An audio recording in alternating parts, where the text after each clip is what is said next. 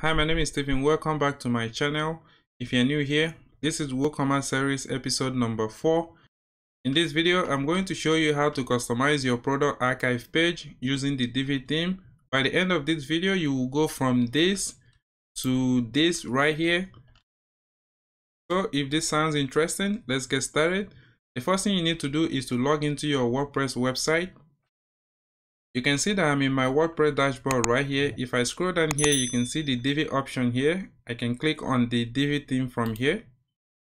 And here you can see the single product page that we created last week. And now we want to create a new template for the product archive page. So what we need to do now is to click on add new template.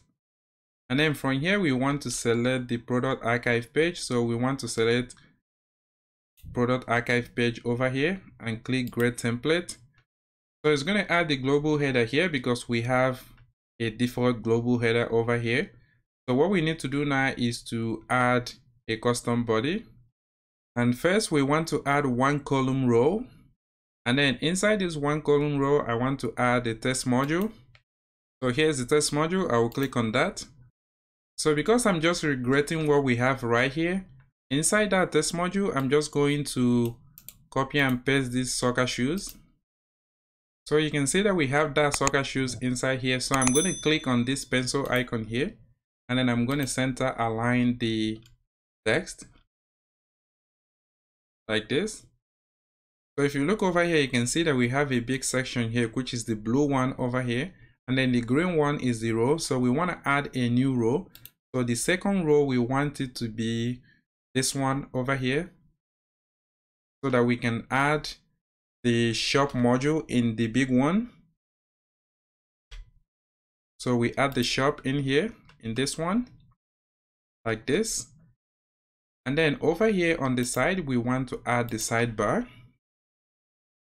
So now we have the shop module here and the sidebar over here. So let's go ahead and start customizing all of this. So the first one we're going to customize is the first row over here. So I'm going to click on the setting icon here. Then I'm going to click on design and go to spacing. And then I want to add top padding and bottom padding. So I'm going to add 100 here. And then I'm going to click on link. That will add 100 on the bottom as well. Now we have this space here and over here. So now I want to go back to content and then scroll down to background. I want to give this a background color and background image. You can see over here that we have this background image here. So I'm going to go back here. And then I'm going to click on images. I'm going to add a background image. So I have that image here. So I'm going to select that. Of course, this is just for demo purposes. You can use your own images. And here you can see that we have it and it's really small. It's 80%. So we want to make this 100%. So I'm going to go back to design.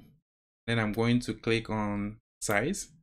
And then I want to make this 100% like this. And then I want to make this one 100% as well. The width. Okay, so you can see now we have it 100%. Now you can see that we have this space over here. So we can basically just drag this space if we want, like this, and close it up. Or you can just click on the section here and then go to spacing. Make sure that you have 0 over here, 0 over here as well. I'm just going to add 0 everywhere. So I'm going to add 0 on the top margin, bottom margin, and inside the paddings as well. Now you can see that we don't have any more space like that. Okay, so if we go over here, you can see that we have a lot more space here. So maybe we want to increase the padding inside the first row over here. So I'm going to click on the row again and go back here and go to spacing. I'm going to make this 200 like that, or maybe 150. Okay, so I think 150 is fine. I'm going to click on that. And then the next thing I'm going to do, if you look over here, you can see that this doesn't really look good. So I'm going to click on content and go back to background over here. And then I want to give this a background color as well. I'm going to give it black. Obviously, it's not going to show because I already have a background image. So I'm going to click back on the image and scroll down here where we have the background blend mode. I'm going to change this to overlay like this, and that is going to change this to black like this. And then I'm going to come back here and reduce the opacity of this black color. I'm going to drag this bar down like this to the point that I like it, maybe like this. So if you come back over here, you can see that our text here, the soccer shoes, are not readable. So I'm going to change the color to white. So I'm going to click on this and click on design. I'm going to click on heading text and scroll down here. You can change the font if you want. I'm going to change this to bold, and then I'm going to change the color to white like that. And then you can go ahead and play with the size if you want. You can change the size to whatever you want. Okay, I'm just going to leave this on default for the sake of the tutorial. And then I'm going to exit out of here. So now we are done with the first row. You can see now if we go back over here, you can see that we have a similar design.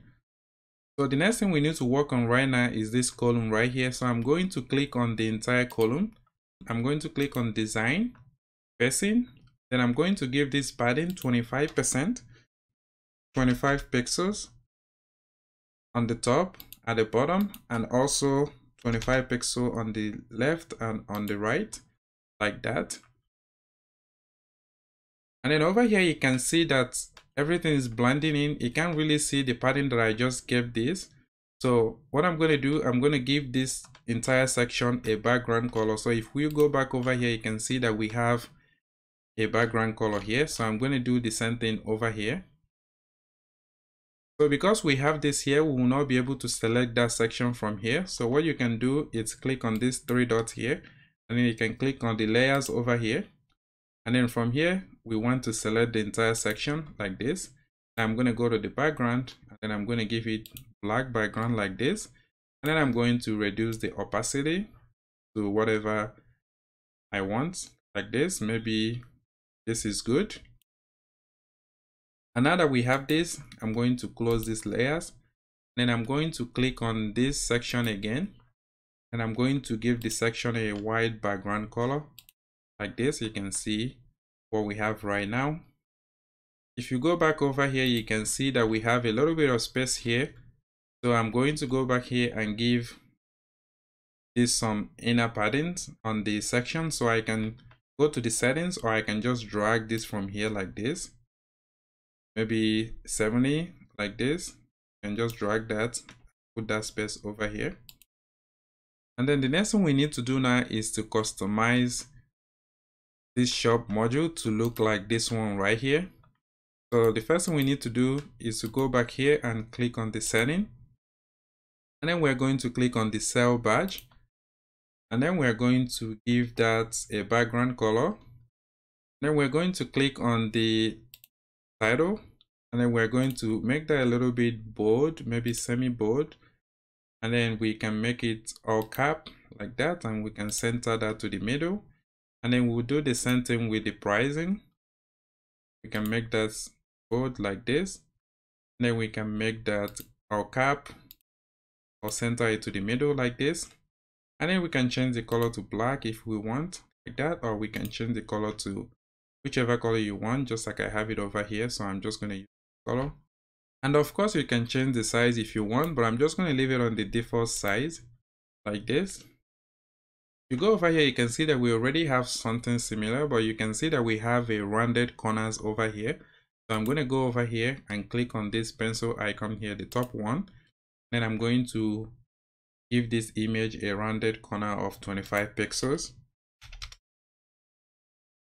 Like this. So you're not going to be able to see it because on this one right here, I have a little bit of box shadow. So I'm going to go ahead and add a box shadow here as well. So let me scroll down to box shadows and click on this. Now you can see that we have that rounded corner over here, but I'm going to reduce the shadow a little bit because I don't like it like this.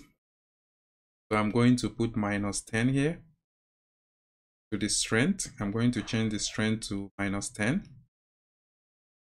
And then I'm going to increase the blur a little bit. Okay, so you can see that this is looking pretty good already. So the next thing we need to do is the hover color here. We have white. You can leave it like this if you want, but you go back over here, you can see that I have this color here. So I'm going to go back here and click on the design and click on overlay. And then from here, the overlay icon, I want to change this to white like this. And then the background, I want to change that to black. I'm going to click on the icon from here. And then from here, you can see I selected black like that. And then I'm going to reduce the opacity. So basically, if I hover over here, you can see that we have black, but I'm going to reduce the opacity to this maybe. And then you can see that we have this really nice hover effect. Okay, so the next thing we need to work on is the sidebar over here. So I'm going to click on the row, and then I'm going to click on the second column. And then I want to give this column a box shadow.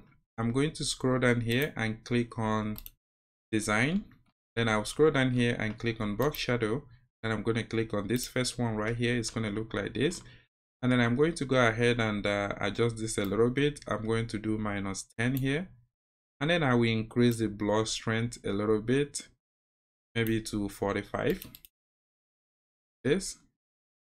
And then maybe I will adjust the shadow strength a little bit, maybe like this, 15, like this. Okay. And then the next thing I'm going to do is I'm going to go back over here to background. I'm going to give this white background. If I give it black background, it's going to look like this. But I'm going to give it a white background like this. Okay, I will close this. And now I'm going to click on the sidebar. And then I'm going to click on design. So from content here, you select the widget area. So I already selected sidebar. So whatever you see inside here is something that you have to grade inside the widget area. So if I select this, you can see that it's empty. There's nothing there. We have these archive pages here. So just going to select the sidebar. And then if you click on design and click on layout, we can choose whether to align this to the right, to the left, like this. So I'm going to align this to the right, so it will look like this. So the next thing we need to do is to go to spacing. So I want to give this 25 pixel padding like this on the top. And then I want to give it another 25 pixel padding on the left and on the right. So it's going to look like this.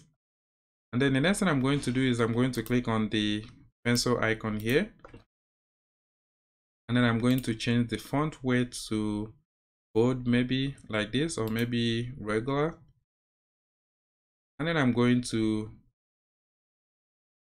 change the color to black, or maybe I'll change the color to this, just like this.